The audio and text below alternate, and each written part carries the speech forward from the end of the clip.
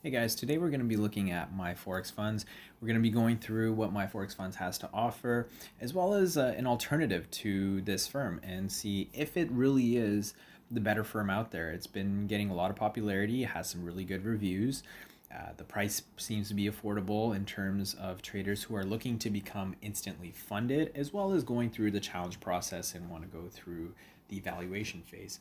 Now, today we're going to be going over the instant funding side, just because it's a little more attractive. I mean, a lot of if you're a trader and if there's a way to get capital without having to go through some hoops, go through the phases, evaluations, prove yourself, that kind of method, then definitely going to go for it, right? So we're going to look at that side of it today. We're going to look at the instant funding portion, and we're going to be looking at two options here. So with my Forex funds, we're going to be looking at the accelerated program. So if you go to the home page, you go under programs, accelerated, and the subcategory is going to be conventional. So we're going to be looking at the conventional method, and we're going to be comparing the $2,000 account, which you can get for $100. That's the lowest barrier of entry. And we're going to be comparing that with a firm called FTUK, and we're going to be looking at their program, which is on their homepage. In fact, just go to their homepage and you scroll down, and we're going to be looking at the instant funding $14,000 low risk plan. And this one here costs about 150 pounds, which is around $185 US. Could be a little bit different depending on when you're watching this video. And yeah, in terms of where FTUK stands, FTUK is really similar. My Forex fund started back in 2020. FTUK started in 2021, so they're both fairly new. They both have really good ratings. FTUK is up there in terms of ratings. It's very similar, so I thought I'd compare these two and see where they stand. Now we're going to look at a few things, and I'll go through it on the way. If you want more details, if you want a more detailed outline and breakdown of these, you can click on the link in the description, and it will take you to an article that I made recently about this, and it actually compares other firms as well, and I thought I'd include those other firms because there are different types of traders out there, so those firms might apply to you. So check that out. There's also some promo codes available there, so you can save up on some of these other firms if you decide to go with them. Apply the promo codes, get some discounts. There's also a newsletter that you can subscribe to. I'm not going to be spamming you with all sorts of crazy stuff.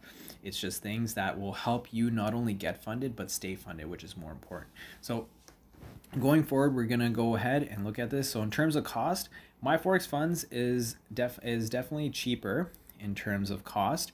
You're paying about $100 for $2,000 of capital, whereas with FTUK, you are paying $185 for $3,500 of capital. So just to go over that, it says 14,000, but if you go to their scaling plan, you actually start off with 3,500. So keep that in mind. In terms of instruments, they both offer the same. They both offer Forex, commodities, indices, and metals. Where they differ is in their platforms. So they both offer MT4 and MT5. My Forex funds it mentions that they're going to be coming out with CTrader soon. If you're a CTrader user, let me know in the comments below what's your experience with CTrader. I'm curious. I never used that before. I've used mostly TradingView as well as MT4, a little bit of MT5. But yeah, I'm primarily a TradingView type user as well as an Oenda user as well. So let me know what you think about CTrader if you've used it before.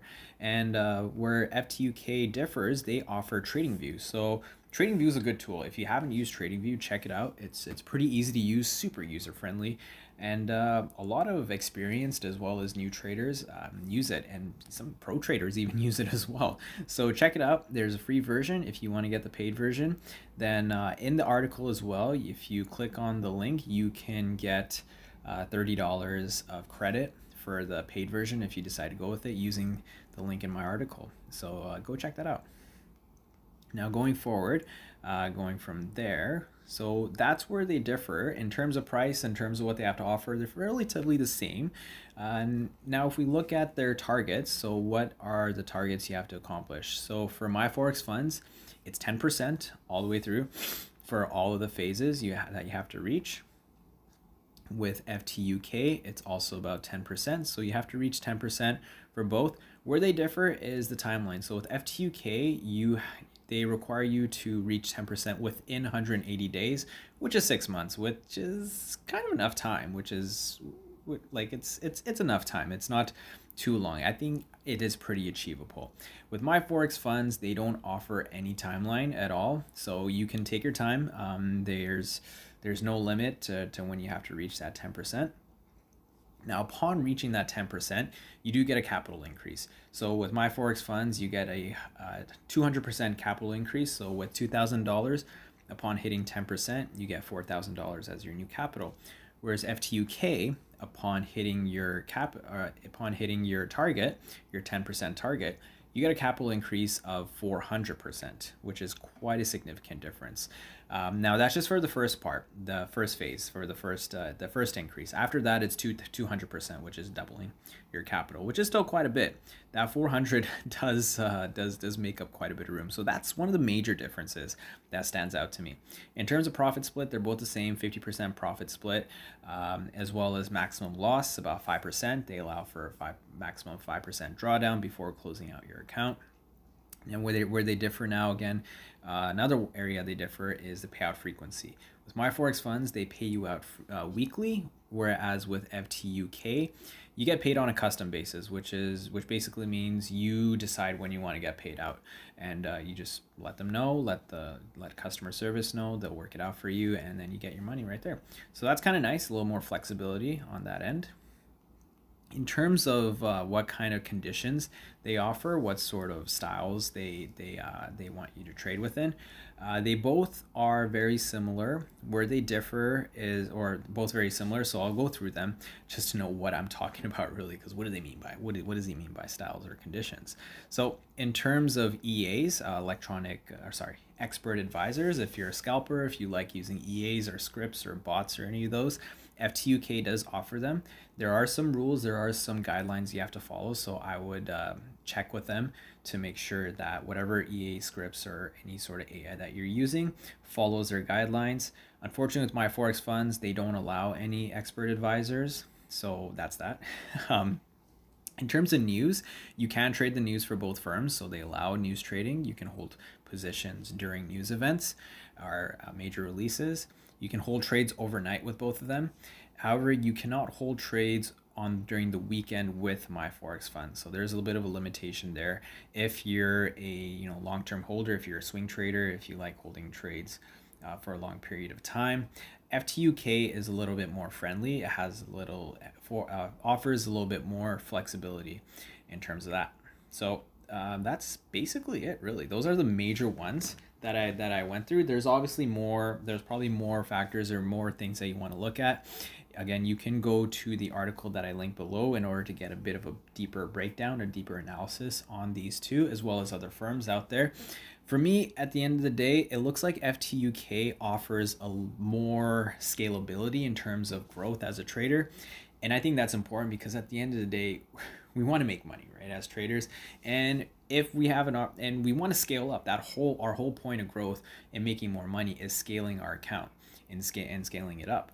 And if there's a platform out there, if there's a firm that gives us the right conditions, that provides us the right foundations to scale up at a faster rate, we're going to take that. And for $85 more, you get a huge scaling up plan, scaling up method with FTUK, right? Like you're getting 400% increase. Your next phase capital is 14,000, whereas with my Forex funds, your next phase capital is 4,000. Quite a big difference. In fact, it's almost exponential growth with FTUK compared to my Forex funds. So in terms of cost, it's about the same. No, sorry, not about the same. Close to the same in terms of cost. Like, $85 more. Hey, that's nothing. Especially when you hit your profit target with FTUK, you almost basically pay off that investment that you make. Whereas with my Forex funds, yes, you pay off that investment that you made with your return after the split and everything, But with FTUK, you have a lot more scalability. So in terms of growth, FTUK is what I would choose. Of course, you want to go through both of them with a fine comb. The article that I have linked below goes through that and gives you a better idea, as well as a comparison with other firms out there. And yeah, check it out. If you want to save some money, if you want to get a discount, then click on that link. Check out some of the codes that are offered on there and save some money. So hope this helps. Hopefully this gives you a better idea of what my Forex funds is about. Yes, it looks attractive price-wise on the front, but in terms of growth, because at the end of the day, as traders, we're about growth. We're in this for the long run. I think FTUK provides a better platform and a better environment in terms of that. So do your homework and make sure you check both of them. Contact customer service. They both offer really good customer service, so they'll answer your questions. And yeah, it's trade simple.